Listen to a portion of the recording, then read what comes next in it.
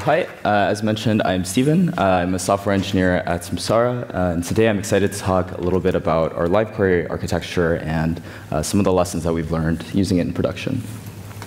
So first, a little bit about Samsara. We are a hardware and software sensor platform company. And so what that means is we build hardware devices like ones that might plug into your car or your truck. And we send that sort of telemetry data up to a software dashboard that we have so that fleet managers or operations managers can go and use that data, analyze that data for their business. So this is a great marketing page that I pulled off for our website. But it kind of highlights the different types of things that you might use with our platform and kind of highlights why live data is necessary for our purpose.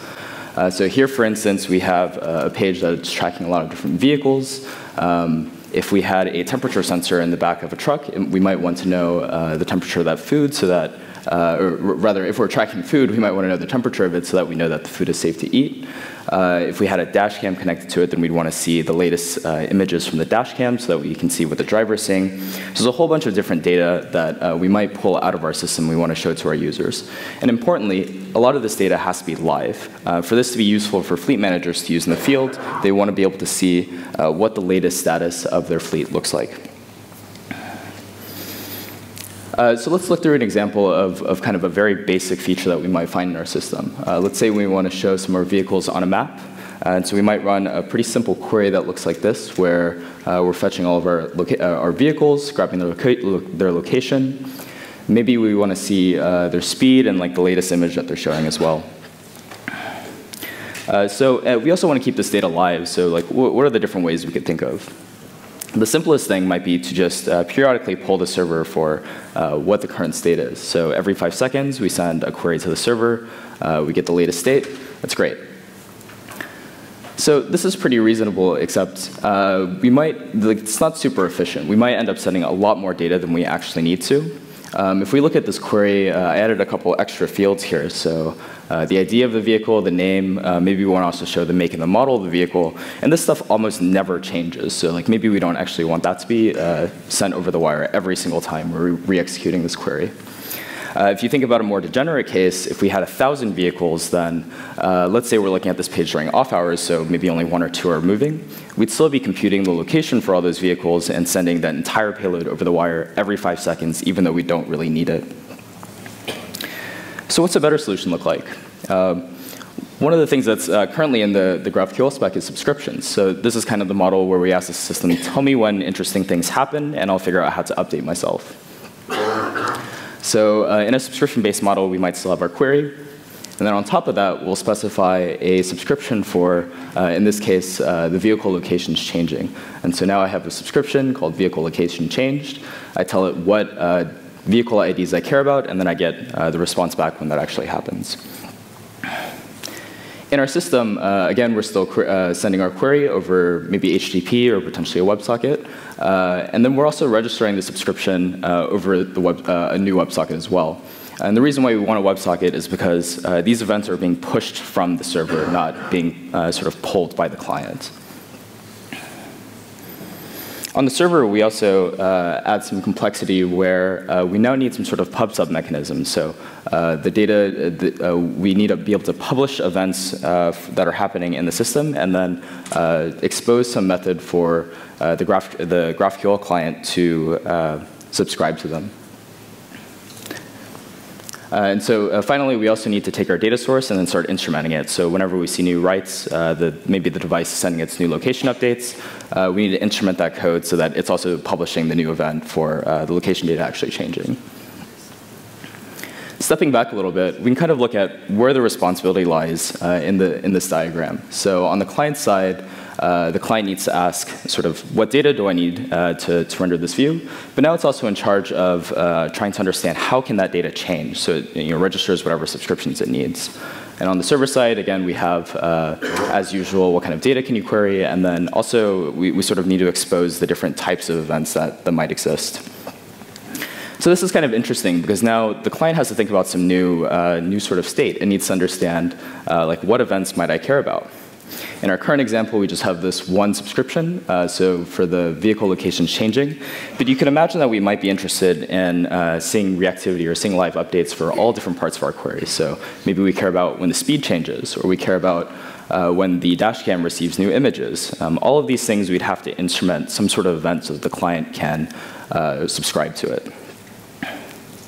One way around this, we might decide to, instead of having very fine-grained events, have just like one big event that is about this query specifically. So vehicle map data change, anytime any of the fields on this query changes, we just send this one big event to the front end. So there's this kind of tension where we have to like design these events pretty carefully, and we could go very fine-grained where there are a lot of different sort of specific events that are about different parts of the query. And this gets kind of complicated because then the front end has to be aware of all the different possible types it might care about. If you add a new field to the front end query, rather, if you add a new type of reactivity in the back end, then the front end now has to go make sure to register for that event as well. And on the other side of the spectrum, you might decide to do very coarse-grained events. So like maybe the data for this vehicle changed, or maybe data for anything in this organization, like any of the vehicles changed. We might show events for that. That can also be problematic because then that would mean that if you ever change the front-end query, the vehicle map data changed subscription also needs to change. Or in the worst case, if you have a subscription that is too coarse-grained, you might be getting updates for events that aren't even relevant for your query. So let's take a look at, I've talked a lot about what subscriptions look like, but this talk is about live queries, so let's talk about that instead. So with a live query, instead of, we have our query just as before, but now we no longer have a subscription. And so we take our model that we were previously looking at, we pull the subscription out, and now instead all of our queries are being sent over this WebSocket interface. Additionally, the server now has to start sort of keeping track of what live queries the client is subscribed to. So now we are sort of explicitly switching from a stateless service to a stateful service. The GraphQL server explicitly knows about all the different kinds of live queries that the client is currently subscribed to. And notably, as the server goes and executes these different queries, it keeps track of the different subscriptions or the different sort of live data pieces that are happening behind the scenes on behalf of the client. And then over here, we sort of have our existing data and pub/sub mechanism, but now I've drawn a scary-looking box that says reactive data store around that. And the scare quotes are there intentionally because I think this term, sort of reactive data store, is kind of difficult to understand, and it can be kind of magical feeling, but we'll talk about what this actually looks like under the hood. So reactive data store is really just a way of saying, like, how do changes to the data affect the different queries that I might be interested in? And so the way we sort of approach this is that whenever we're executing different parts of the GraphQL query, those fetches to different data sources, to different microservices, register their data dependencies during the execution of the query itself. So let's look at an example, sort of concretely, what does this actually look like? Going back to our vehicle map query example, let's say we're executing our query, we get down to the location field that we've selected. When we execute this field, we go and, let's say, to get the location data, we actually go do an RPC out to some other service that's holding on to this data. At the same time, on the server side, we have enough information to build a subscription on behalf of the client. So as we fetch the current location for the device, we also know enough to write a subscription out and ask the other service to sort of update us whenever changes occur. And so coming back from this execution, we get back both the current location point, but also a subscription handler that we can register with the executor. So now we're telling the executor specifically, here is a data dependency for the location field. I care about vehicle location change events. Let's say later on, the hardware device that we're tracking or that we're looking at on our view gets a new gets a new location point sent to it. An event gets published onto our pub/sub mechanism, and then our subscription gets called. So here we're sort of invalidating this part of the query specifically. Once this happens, we're able to do a recomputation, and so we go and essentially re-execute this field. And so we do our RPC again, and then we get back the latest data point. Notably, the other parts of the query are not recomputed. We don't need to do any of that work again because we know that none of our pub/sub mechanisms have told us that this data has changed. So there's no reason to go throw away the work we've already done. And this is part of why the server sort of has to be stateful, because it needs to know what it's already computed, what it's already told the client, so it doesn't need to repeat itself. And then finally, the last step to this is we need to send the new update up to the client. So we'll send a small diff over the WebSocket connection. And the way this works is, again, we've stored the state of what we've already told the client. And so we'll do a small JSON diff against these two payloads, and then we'll send the result patch over to the client. So the client now can take that patch, apply it onto its current state, and it now understands the newest state of the world. So that's more or less what reactive data sources really are. They're this pattern of fetching data and then subscribing to live as sort of subscribing to relevant events while you're doing that. And then the rest of it is just kind of like doing this validation mechanism where we know different parts of the query are no longer up to date. And then finally recomputing those parts of the queries and then sending the new changes up to the front end. So this is kind of interesting because it's a pretty generic pattern for how you might want to do this sort of pub/sub mechanism, and it can really be applied to any sort of data source. And so you can imagine that you probably don't want to actually go manually instrument the pub/sub for any type of read or write that you have in the system. And so what we've done is we have some mechanisms for our more common data sources where you don't actually have to go write the pub/sub manually yourself. So for instance, our MySQL client is instrumented such that when you execute queries against MySQL, we keep track of those outstanding queries, and then we're able to watch for changes to the MySQL database that might be relevant to the queries you're interested in. So that happens automatically. Folks that are writing product code don't really need to think about this. So what's the effect that we have on our system now? Let's take a step back and kind of look at the architecture again. This is kind of nice. If we look at what the client is responsible for, it now only needs to specify sort of what data do I care about now. In contrast to sort of the subscription model where we had to also get the client to think about how can the data change, that responsibility is kind of conspicuously missing from this diagram now. And the reason for that is because that responsibility is now sort of shared between the different parts of the server. So the sort of like how do we know what data the client needs to know about that might change is kind of shared between the reactive data source and the state, the sort of copy of the state that the server is holding on to.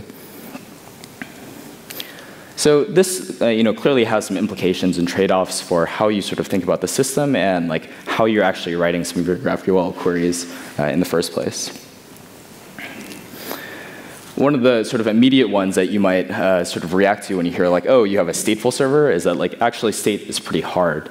You can imagine that if a client, or rather if the server gets redeployed or it has to restart for whatever reason, then you lose all the state for like what the clients connected to that server cared about.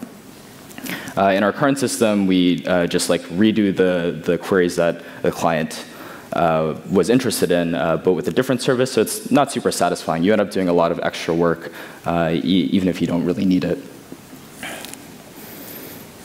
Another issue is that this sort of like complicates your performance problem even more. I think we've mentioned in a few of the different talks that performance can be kind of tricky to understand with GraphQL. If you're a backend engineer and you want to understand like, oh, you have a resolver, how's it actually executing things? It's not super clear when you're actually writing your queries. Live queries exacerbate this problem a little bit because now not only do you not know necessarily like how expensive a field is, but you also don't know how often it might be recomputing. So our sort of location change event, for instance, if that's happening every second or happening every 5 seconds, that might actually be a considerably expensive thing to like happen to put into your query. So you have to be sort of cognizant of that. We've ended up spending a non-trivial amount of time kind of instrumenting the back end and understanding like how often our RPC is happening, how often our computations happening, so that we can sort of grasp how the system is doing and better understand like what our load ends up actually looking like. It's also worth noting that this abstraction kind of goes both ways here. Most of the time, you don't really need to think about the sort of live update mechanism. In contrast to subscriptions, where you're writing a front-end component, and not only do you have to write the query, but you have to write your subscription for it. With live queries, you typically don't need to think about it. But the flip side of it is that at some point, you might need to think about it, and then you really need to think about it. And so an example of this is, like, let's say that you have a query outstanding, and then you run some mutations against your service. You expect the query to update, but you wait 5 or 10 seconds, and nothing happens. It can be really hard to understand why invalidations or recomputations aren't occurring, because you have to sort of observe something that's not happening. So peeling things back can be kind of tricky and maybe even necessary for more complicated situations. On the flip side, there are a lot of really nice things that we get out of the system. One is that we now have really well-defined update paths for any sort of change in the system. So live queries are kind of like now the norm, not the exception. If you need to build something and it needs to update every minute or 5 minutes or 30 seconds or whatever it is, it's kind of the default in our system. And it's allowed our product engineers to build some types of features really, really quickly. So for instance, we built a messaging service, and we also built a feature around tracking real-time deliveries on like a map. And those features, we didn't really have to deliberate about the design for that, at least with respect to sort of the liveness of it, because it's just kind of something that our product engineers know how to do, and they understand the patterns for how that's supposed to work. And it also simplifies our read paths, so you don't really have to think about the whole point of this is kind of like the queries update by themselves, and so you don't really have to think about how you might get changes to reapply into your system. And so if you run a mutation sort of in a non-live GraphQL setup, you might imagine that you have some return type, and it returns you hopefully as much information as you need to know to like update the current state of the client. Same thing with subscriptions. You have some return type, and you apply that to your local state, or you do some other operations to like get your client up to date. Whereas with live queries, you don't really need to think about that at all. It sort of just happens. So overall, we think that live queries are a really powerful default for sort of doing really fast, easy product engineering. And we're excited for more folks to try them out as well. Finally, our GraphQL Go live query implementation is open source. It's called Thunder. So if you're sort of interested in checking out what the code actually looks like for this, feel free to check it out and let me know how it goes if you do try it. And then feel free to find me on Twitter or shoot me an email if you want to talk about this more. I'm always excited to talk about live queries in GraphQL. Thanks.